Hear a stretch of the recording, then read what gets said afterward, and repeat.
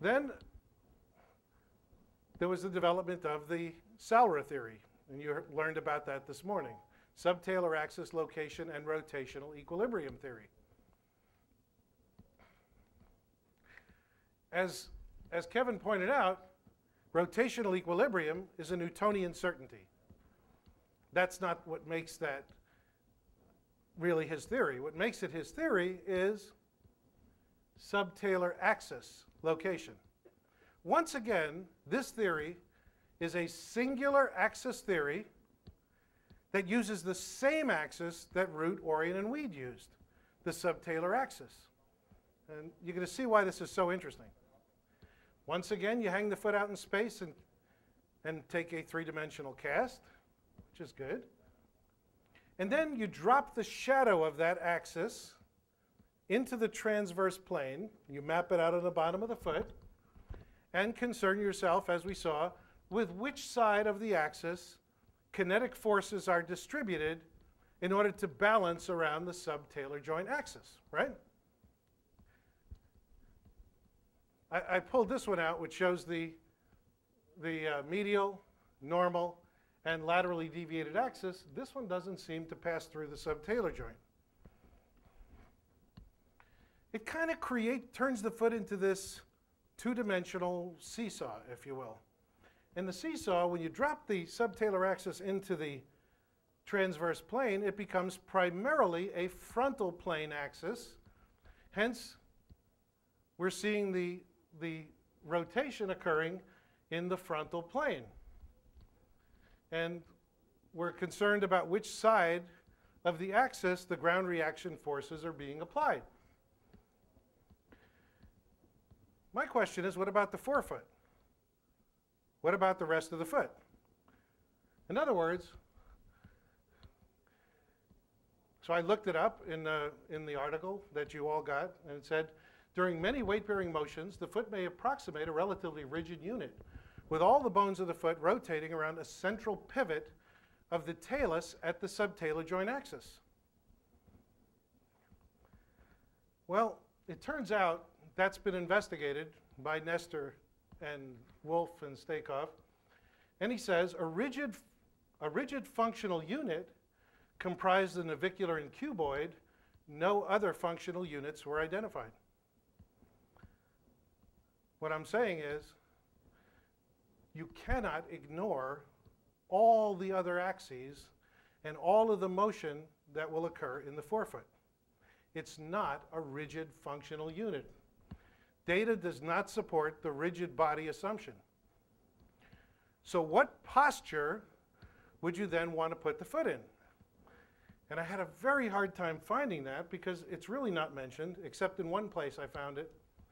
I believe that as long as the patient stands in relaxed bipedal stance in a position that's not maximally pronated at the subtalar joint and is at least 2 to 4 degrees supinated from the maximally pronated position, they have a potential to have optimal gait function.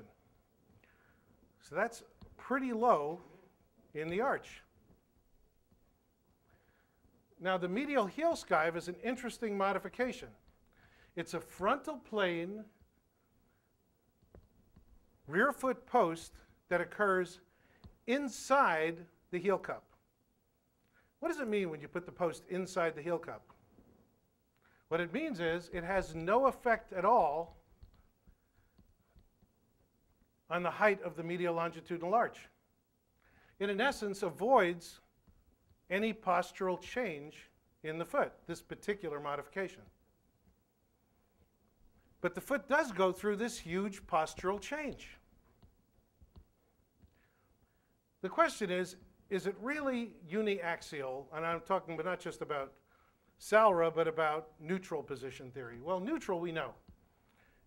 Neutral is a rotational position around a singular axis. Is Salra singular axis? Well, it is the subtalar axis location and rotational equilibrium theory. It is about this particular axis. In this article, Emerging Concepts in Podiatric Biomechanics, Dr. Kirby writes, Kirby proposed that the spatial location of the subtalar axis had a significant mechanical effect on the function of the foot since its abnormal spatial location relative to the plantar foot significantly alters the magnitudes and direction of rotational forces, or moments, acting across the subtalar joint axis. I'm just trying to establish here, this is indeed, we're talking about one axis. Now I want to investigate that axis, because this is what's interesting. And this is what blew me away when I started looking at the Smithsonian. Firstly, how much motion really occurs around the subtalar joint axis in the ideal gait cycle during stance? Let's take a look, right out of Root's book. +2 - 4. That's a total motion of what? 6 degrees. What was the error in palpation? ±3 degrees. You could be anywhere, literally anywhere, within that 6-degree motion. By the way, I wanted to make clear what 6 degrees is. That's 6 degrees. What does it look like? It looks like this. In three-dimensional animation, we actually took the talus and the calcaneus and moved it precisely 6 degrees. Let me see, in case you missed it, let me do that again. Here's the motion we're talking about.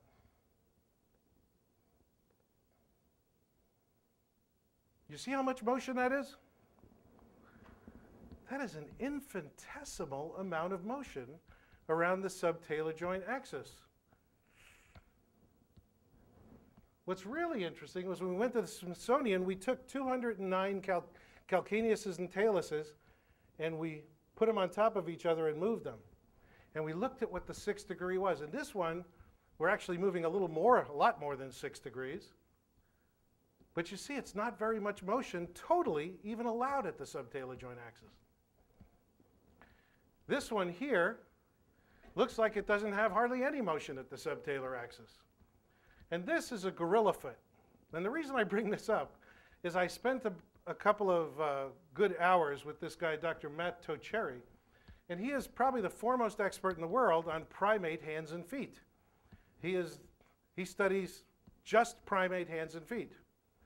And I said, how important is the subtalar axis in other primates? And he said, not very. It doesn't move very much at all. But this has been measured. Let's take a look at the relative motions of the tibia talus calcaneus during the stance phase of gait. This is Hamel's study. And this really freaked me out. This was an eye-opener for me. They took this apparatus screwed to the bones in a cadaver. This is just the bones, but this was in a full cadaver that they hooked up and had go through a gait cycle. You know how they do all that fancy pulling on the muscles. And this was to magnify the motion so you could actually somehow see it. Firstly, frontal plane motion between the talus and calcaneus. That's this. There's almost none. Frontal plane motion between the talus and calcaneus hardly exists at all. Isn't that interesting? What was more interesting to me was when the motion occurred. They showed that from 25 to 90% of gait, the subtalar joint axis doesn't move. Whoa, it doesn't move. That's an eye-opener. It only moves in the first 25%. In fact, if you look at the stance phase of gait, it's moving. This is the 25 to 90% of motion it doesn't move. When does it move? From 0 to 24%. That's before all of your subtalar joint motion has occurred before flat foot. Wow. It's all done before you even get the forefoot to the ground. Doesn't that blow your mind? So the subtalar joint is not in a one-to-one relationship with pronation and supination of the foot. Not at all. When does it move? In the first 24%. When does it move at 6 degrees, its little tiny motion? When the foot is in supination, when the anterior facet is level so that the talar head can move over the top of it. That little 6-degree motion is all you get, and it only occurs in supination. That tells you what its function is. The function of the subtalar joint is a lock and unlock. That's all. A lock and unlock in the sagittal plane, blocking sagittal plane motion between these two bones. Just like I said this morning, when you pull up on the gastroc, because these two bones can't rotate, you rotate around the ankle axis. Is it important? Yes. Yes, that 6 degrees locking and unlocking is very important. But where do you have to be to get it? You have to be in supination. Very interesting stuff. I was blown away by some of this stuff. What was really fascinating is when you grab these bones, and these are these foam bones, but when we grab the bones at the Smithsonian, they almost tell you where to go. You apply a light pressure and they move. They actually slide forward as much or more than they even rotate. There's that little 6-degree motion and a forward slide. But what they lack in rotation, they more than make up in translation. They more than make up rolling forward. And I stuck a feather in the subtalar axis so you could see it rolling forward. So really, pronation and supination primarily occur around a different axis. In fact, they occur around all the axes together. Not any singular axis, but if you asked me, as Doc Dockery says in his lectures, if you put my finger on the chopping block and ask me what's the most important axis, I would say the heel rocker axis. Now, Dr. Perry called that, and by the way, in the 7 theorems of foot compensation, they talk about it right here in Theorem 1. Purchased during the contact period of stance phase, the heel strikes the ground in a forward rolling direction. That was John Weed in 1989. And I believe Dr. Horsley was there too, which is really, this is how far ahead of his time John Weed was. Perry called it the heel rocker mechanism. The brilliance of her discovery is that the heel is round. What does that mean? It means that the calcaneus can roll in any direction. Any way you hit the ground, this round heel will answer with an infinite number of axes, going forward or backward. That's an ingenious design. I didn't design it, but it's absolutely brilliant. Let's take a look at a gait cycle in slow motion. We took our high-speed camera, and let's see if we can somehow quantify, for this particular flat foot, how much translation is actually occurring. If we look at heel strike, and we approximate the subtalar axis, put in a big protractor, and then look at the flattest posture of the foot, and look at where the subtalar axis is, it's translating about 33 degrees. About. It's not an exact measurement. Translates 33, rotates 6. Wow, that's an eye-opener. So what's the function? It's that locking and unlocking. It locks when it moves over the anterior facet. It unlocks as it rotates in. It's a locking mechanism that occurs in supination to block sagittal plane motion.